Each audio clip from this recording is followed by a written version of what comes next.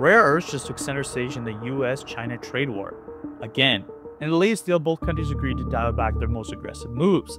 But the unresolved tug-of-war over these invisible metals proves just how crucial they become for technology and security on both sides of the Pacific. So I know we talked about it in previous videos, but exactly what are rare earths? They're a family of 17 metal elements you probably can't even name, but you're surrounded by them every single day. Talking about smartphones, wind turbines, missiles, EVs, even fighter jet engines, all depend on tiny amounts of these minerals. Despite the name, they're not that rare in nature, just tough and dirty to pull from the ground and refine.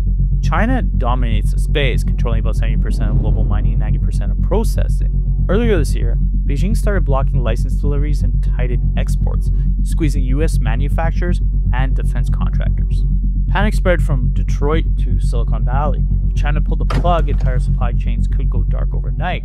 Now, after months of finger pointing and tariffs topping 145%, the new agreement brings a partial truce when we get into it. So China will pause new rare earth export curbs for like a year and issue broad licenses for US companies.